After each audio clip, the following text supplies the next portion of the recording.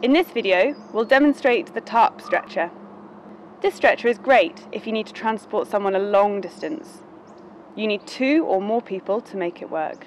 A Tarp is a really vital piece of gear in first aid. You should always pack one. It can be used for so many different things. You can make a stretcher out of it, you can use it for shelter, it can protect against hypothermia. So never forget your Tarp. Now the Tarp stretcher is my favourite one. It's really strong, takes a couple of minutes to build, and if you build it well, you can just use 2 responders to carry someone, and you can go for quite long distances. All you'll need is a tarp and 2 strong sticks. You can use ski poles or hiking poles instead of sticks, but this often requires more people. If you only have hiking poles, you'll need at least 1 extra person. That will distribute the weight more evenly over the poles, and they are less likely to snap.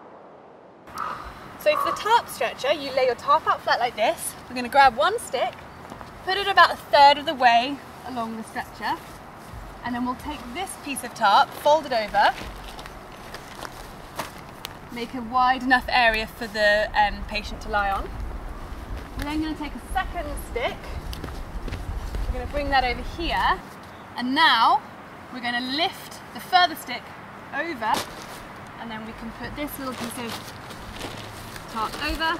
So that's it for the Tarp stretcher, for 2 or more responders and for long distances.